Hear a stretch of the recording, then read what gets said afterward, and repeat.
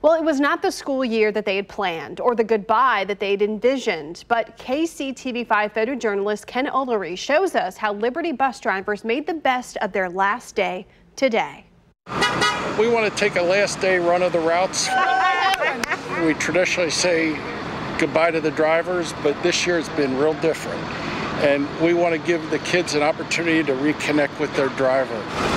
My name's Lee Merrill. I've been doing it 13 years and I enjoy it. I love it. The kids have had challenges all year long and we want to make this just a good send-off. Today we get to say farewell to our 8th graders basically and our 5th graders because they'll move on to other schools to different buses and we may not get to see them, but we get to say goodbye today to them and wish them luck.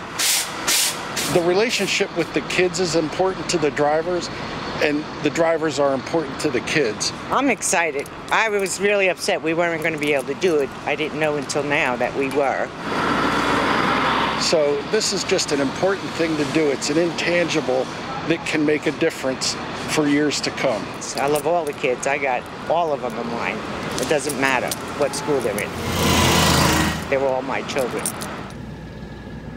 Oh, it is such a great relationship between the bus driver and those kids they see typically on a daily basis, but glad they at least got to say goodbye today.